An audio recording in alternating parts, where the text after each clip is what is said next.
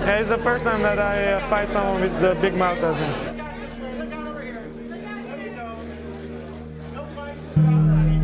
I'm more motivated to win this fight than any fight of mine.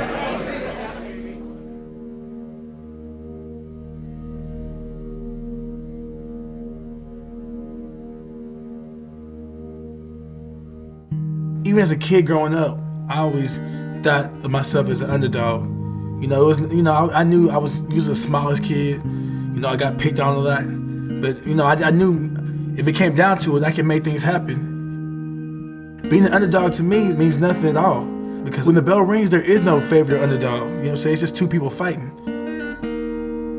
I've been an underdog in everything I've done competitively because I feel like I've had a late start and I made it against all odds. But I ain't made it to where I want to go. I have the opportunity to get to where I need to be. And that's with the belt.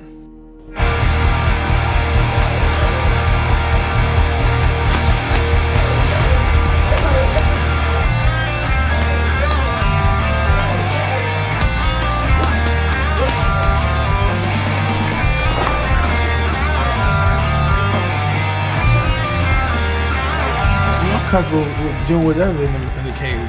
I train for all positions. Standing up, being on my back, being on top, defending submissions, applying submissions, kicks, all that. I train for it all, you know, like, I'm ready for whatever. If he wants to test my hands, I want to test him. If he wants to feel my power, I want to let him taste the power. Because if he gives me too much space, I'll knock him out.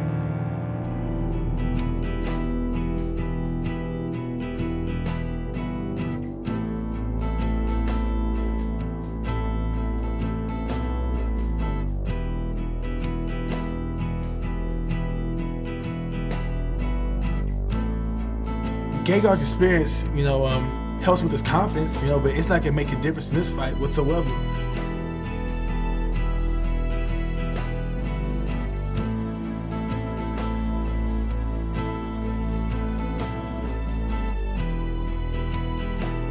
I knew from the first time watching him fight I was gonna beat him. You know, I knew I was too quick for him, and that was the key. He couldn't hit me because I was too fast, so there's no worries here.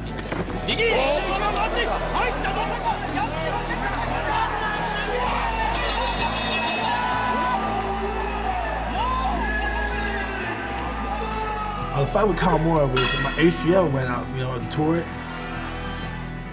It changed everything in the fight. I couldn't stand and throw punches like I wanted to because I was off balance.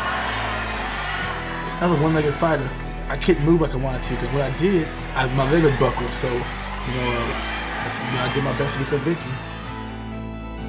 Struggles make you a stronger person, especially when you fight through them.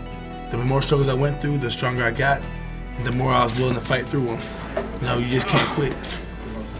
Bitch.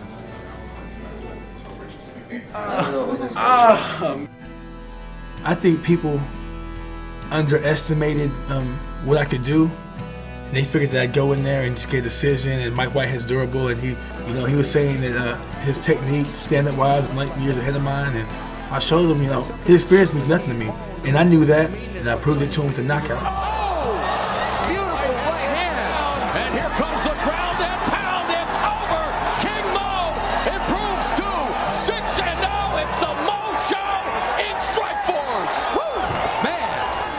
Honestly, I don't know how Mousasi will deal with an explosive fighter because he really doesn't fight anybody explosive as myself. He can't prepare for me. I mean, he can do whatever he wants and try to get wrestlers to simulate how I wrestle, or how I take people down, but it's not that easy. I'm an explosive type of wrestler with a good power series, and there's not too many wrestlers that wrestle with a lot of power like I do. So good luck trying to do that. You know, sometimes you have to let loose and be a kid and have fun, and that's what I do when I'm in the cage. Train hard, train smart, have fun, get your hand raised. It's a simple, you know, equation. There's no stress or pressure for this title shot because I'm looking at it like it's a video game. The feeling of being like, you know, fighting like you're in a video game, it's amazing. I feel like I'm playing like a shoot 'em up game or something like Doom or something, where I'm just seeing my opponent right in front of me and I can punch him. You see his two fists coming out, you know, some kicks. I'm in the final level. I just got beat him, you know what I'm saying? And I beat the game. That's what it is to me. Man, I fought this fight in my head so many times, I can't even count it. Every 20 minutes, I just think different scenarios and how I'm gonna overcome it. I do my ring walk and dance, walk in the cage, show my mouthpiece, GEP, and get my hand raised. That's it.